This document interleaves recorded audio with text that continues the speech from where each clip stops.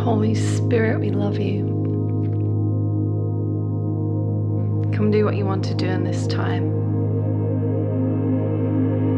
Beloved, as you abide in me and in my words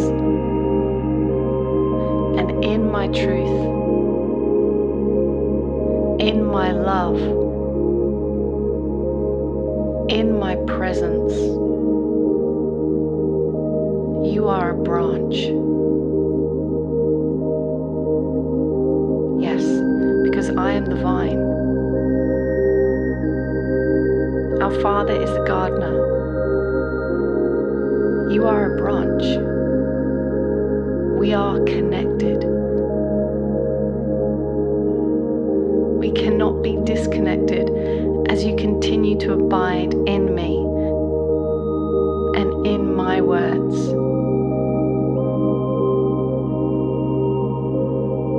We are one.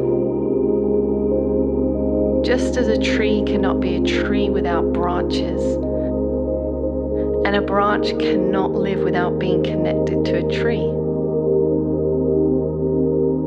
Beloved, we are connected. We are one. You are not separate from me. I come today to destroy all lies that say that you are separated from me and distant from me. We are not distant from you.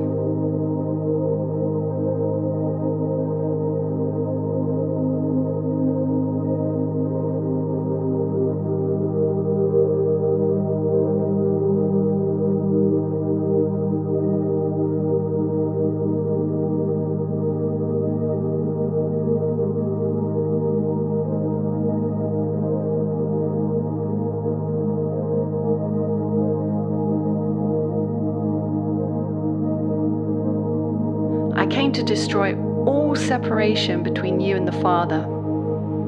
I came to bridge that gap. I came to reconcile you to the Father, to know the Father's heart towards you, my heart towards you. We love you so much, and you were created to function in us, to live in us, to produce fruit with us and in us. You can do nothing apart from us. Beloved, say aloud right now, I am connected with Jesus. I am one with the Almighty God. I am a branch to the true vine. I am one with Christ. Through the Holy Spirit, we are one. We are one. You were never called to live alone or independent of me. Dependence is a beautiful thing. You can trust me. I know dependence is sometimes a hard thing, as you're used to do everything in your own strength. My heart, though, is for you to live dependent on me and not on your own flesh. Beloved, a branch is held up by the tree. A branch's purpose is to bear fruit, and it does that by staying connected to the vine. Beloved, I am the vine. You are the branch. And our Father is the gardener. Do not strive and do not stress when you're being pruned, as all branches need to be pruned in due season in order to bear much more fruit.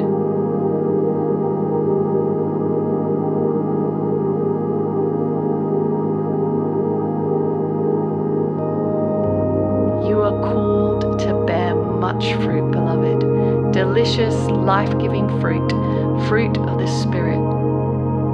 Love, peace, joy, patience, faith, goodness, gentleness, kindness, and self-control. The fruit of your life is evident to all. And my heart is to see you full of fruit, flourishing and thriving, no matter the season. Beloved, as you stay abiding in me, in my word, meditating on truth, obeying words of love, life and truth, you will prosper in all you do. And whatever you put your hands to, you will have good success. This is my promise to you. Keep your eyes on me. And remember, a tree does not strive to grow. It just abides. Abide in me. Abide in my presence. Rest in my truth. As a tree needs light and water and soil to grow, so you too bathe in the light of my presence. Drink and be filled to overflow with the water of the Holy Spirit, and let the roots of your life go down deep